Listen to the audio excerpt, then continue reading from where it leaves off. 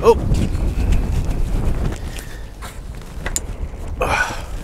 Man, I need you a warning. Stay. Yes, YouTube, we're back. And we're outside.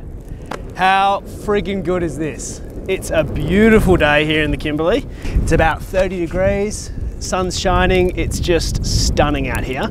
And this may not seem like the perfect environment, but I see it as good a place as any to have a good old-fashioned campfire roast. Now, today's roast is going to be done with very, very different techniques to what you've probably seen before. Usually people will chuck in their meat and everything into the camp oven, throw it on, burn the shit out of it, get it really, really dry, and serve it to their mates after 400 beers. And look, I've eaten a few of them and I've even been pretty happy with them, again, after the aforementioned 400 beers. But that's not what we're gonna do today. I like to do each roast a completely different way. So different pieces of meat mean different way of roasting it.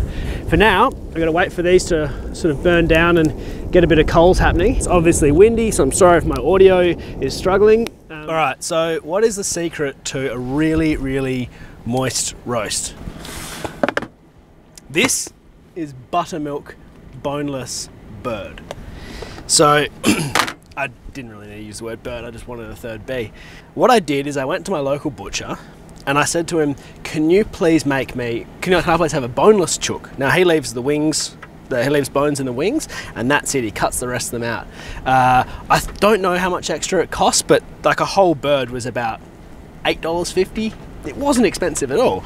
Now, this is an absolute joy to work with. Yes, bones do add flavour, there's no doubt about it, but I have soaked this in buttermilk and salt for 24 hours. And I can tell you that this thing is not going to be lacking in flavour. Now, if you don't have buttermilk, there's a really easy way to make it, which is simply lemon juice. So you add 2 tablespoons of lemon juice to 1 cup of normal full fat milk. And then I just add 2 tablespoons of salt per cup. Use cooking salt or kosher salt if you're in the US. That defines the size of the grains, and if you use normal table salt, you're gonna oversalt the crap out of it. So let's grab this big old beautiful boneless bird and drop him on my clean tailgate. Now, cooking implement. Anyone who knows me, follows me for a while, knows I love my camp bri, my Ospreys. I am gonna cook it in this basically to make sure that the veggies are in really good shape. And I'll explain that in a second. Chuck your big, beautiful boneless bird in here. Now, a lot of people will dry these off. I find that because of the way we're gonna cook it, because we're not doing it in an oven, you don't actually need to. This will just drip off nicely. I used to use this at the lowest setting, so it's got different slots you can put in. Put it at the lowest setting, crush it down nice and hard. Tighten it up, and that is beautiful, held nicely. Next, you set up your frame, whack him in there. Nice and solid, go get your chicken. And this is why I've picked the Osprey, is because you can do this. Have it next to this big hot fire that doesn't really have many coals yet, but you can hang it in front. Now what you want is about sort of maximum 5 seconds you can hold your hand there. So that should be about 110 degrees roughly, and that will cook it beautifully over about 2.5 hours. If you got to this point and you're thinking, oh, I can't do this in a recipe, this recipe is about as useful as Anne Frank's drum kit. I don't have a camp bri. Well, number one, you should go get one, they're really good. And number two, don't worry, you can do this just by putting the same chook, dry it off a little bit, clean the buttermilk off, and chuck it in your camp oven. But it will never be quite as good as this whole meal because the veggies will get a little bit soggy. So what I recommend is if you have a second camp oven, do it on that. If you have just any kind of a grill basket and like a frame, maybe you try that. Hell, if you've got like a Weber or something, that'll even work. But this is definitely, for me, the ultimate. And yes, I'm cleaning this down with detergent because I don't want salmonella. So please don't comment telling me I need to clean it. I do it all the time. I just think there's nothing more boring than videoing me cleaning stuff. While we're waiting for the chicken, I'm just gonna get the veggies prepped because we may as well, it means we can relax. What I've got here is some spuds, some sweet potato, mustard seeds, bit of paprika, a bit of butter and a bit of oil. And we are going to simply cut that stuff up and chuck it in the camp oven. I dropped my good knife off the boat. That's why I'm using this. I'm devastated. They're out of stock too. Yeah.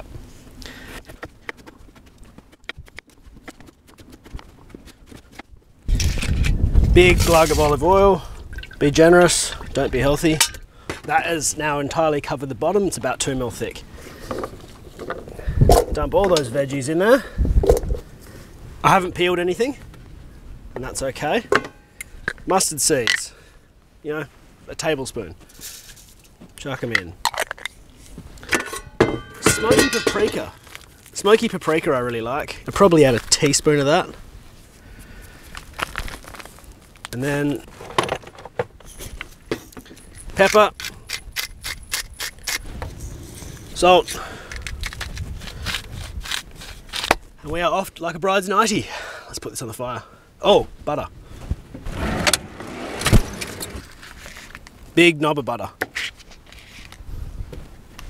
Grab your hot plate. Chuck your hot plate on the fire off to the side. Now, I'm using the flat grill here because I don't actually want that much underneath heat. So that will act as a bit of a barrier between the heat and the camp oven. That guy open, and I want 80% of my heat on top.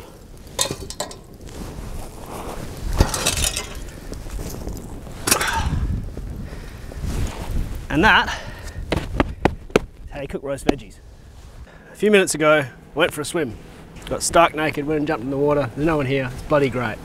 At this stage, the vegetables have been on for about 15 minutes.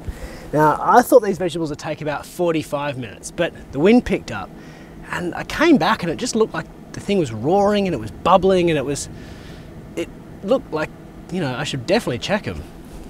And this will show you the importance of actually regularly checking your thing. Don't just follow the recipe some moron on YouTube has told you to follow when it comes to campfire cooking. Because if you look at these, they are pretty much done.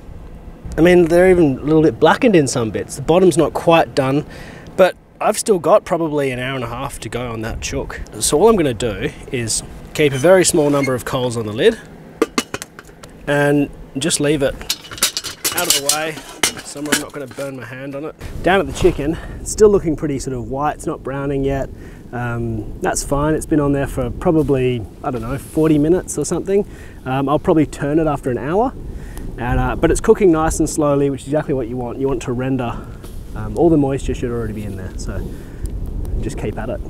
All right, it's been about nearly 2 hours. We're pretty much done. So you can see I've just browned it on one side, browned it on the other side.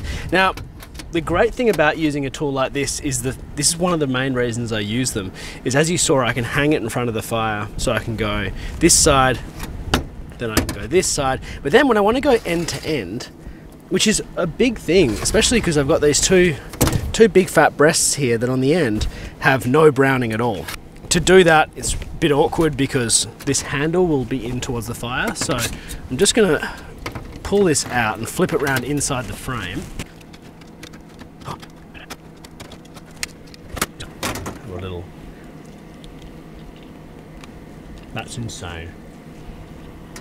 Oh, it's so good. Oh, wow. Seriously. Turn that guy around a bit. Okay, you can come with me.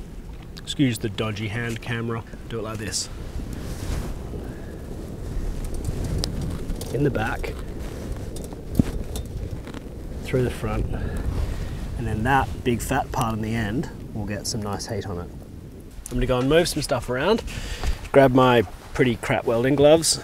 I really need to get some new ones of these. Like, this is, if anyone has any recommendations for like really good welding gloves, let's put a cap on it at $100. Like, that's an insane amount to pay for welding gloves, but for someone like me who uses them 5 times a week and goes through, like, I wear through a pair of these in about, I don't know, 6 weeks, 10 weeks, because I seriously cook that much on fire. You don't see how much I cook on fire. You see the episodes, you don't see me cooking something 4 times leading up to it to make this episode. So seriously, help me out. I want some really, really good fire gloves, and I'll let you know if I find some, because yeah, that would be a game changer for me. Anyway, let's go put this bloody thing on the fire. And I'm going to take this guy off and rest it. Okay. Oh, it looks so good. Rest him there. Fred's buggered. What you mate?